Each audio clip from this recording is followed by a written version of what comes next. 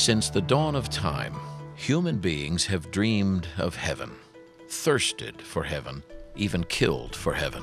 Terrorists in the Arabic world are fanatics. They don't live the beauties of Islam. They live in the ego of their flesh. Is heaven an actual place, or simply a glorious figment of the human imagination? It's obvious that heaven and hell do motivate people to be good on earth, and that works for every religion. I don't think I'm controversial. I'm very simple.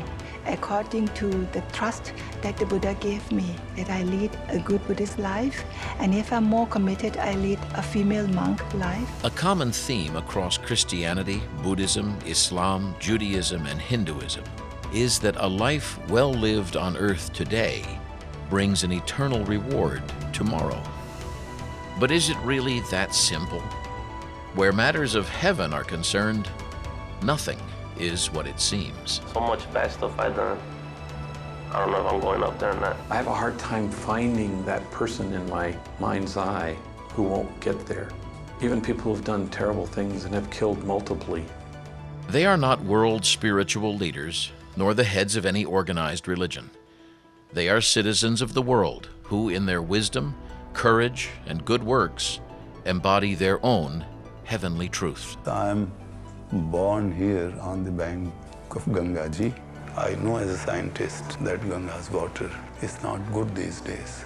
No, this must stop. This is disrespect to the river.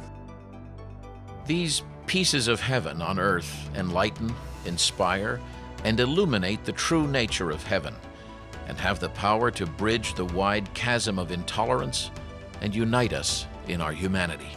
We wish the relations between Arab countries and Israel were like the relations between us and the Azerbaijanis here. In that case, there would never be war. From Turkey to Thailand, from Azerbaijan to India to America, what extraordinary lives are being lived in the name of heaven.